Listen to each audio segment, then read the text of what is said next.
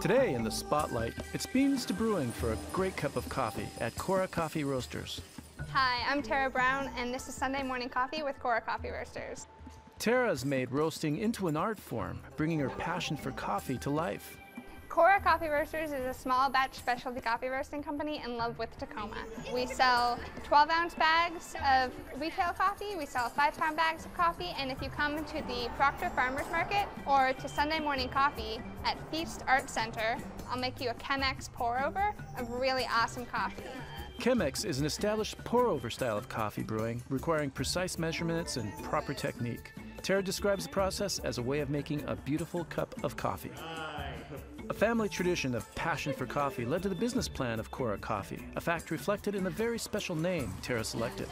Cora Coffee Roasters is named after my grandmother, Cora Ellen Brown, because I was inspired by the strong women in my family. My grandmother would spend Friday afternoons with her friends in her community at the cafe in the town where she raised my mom and her 5 siblings, you know. To her, coffee meant community and friendship, and that's what I want the Cora Coffee Roasters to mean in Tacoma. Tara spent time living and working in Guatemala's specialty coffee industry and brought this experience home to Tacoma. My business model is one girl, one product right now. So I have one roast. It's a medium roast, roasted super slowly to be really smooth and sweet. I think it's really cool to be able to tease out the special flavors of apricot in a cup of coffee.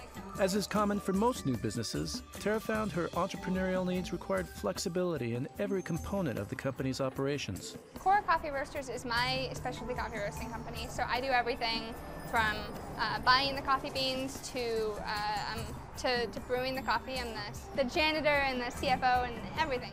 Coffee customers can be finicky, and Tara feels she's got the pulse on what keeps her customers coming back for more.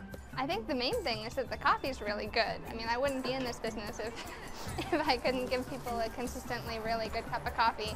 I think that the second biggest thing is a sense of pride in Tacoma businesses and a sense of community around the farmers markets and Feast Art Center, the places where I tend to meet people, the places where I tend to meet my customers, tend to attract a very community-minded group of people. Tara also credits her success with support from Spaceworks Tacoma. Being a part of Spaceworks has really helped me clarify how I want Cora Coffee Roasters to grow. Tara's vision for Cora Coffee's future includes expanded sales of her in-house coffee line and increased distribution. The most important thing for the company to grow over the next several years is to increase our wholesale presence, selling coffee to restaurants or small or multi-roaster coffee shops. I also deliver to offices all around Tacoma. I have some sales targets that I want to meet, and once I get to a point where I can meet those sales targets, I want to look at getting a full-time sort of retail and production space that would entail, obviously hiring more people. The startup phase of Tara's business required some creative, out-of-the-box thinking that is paying off. I borrow someone else's roaster. I rent it by the hour, which is great because buying your own roaster is an extremely large investment. And then I have a partnership with Feast Art Center. The Feast Art Center is a community art center that has agreed to let me come hang out on Sunday mornings and create a pop-up coffee shop. Tara runs an online purchasing operation along with continued presence at the Feast Art Center in the Tacoma Hilltop Business District. She's also a regular at the Proctor Farmers Market with dates and times listed on her social media sites.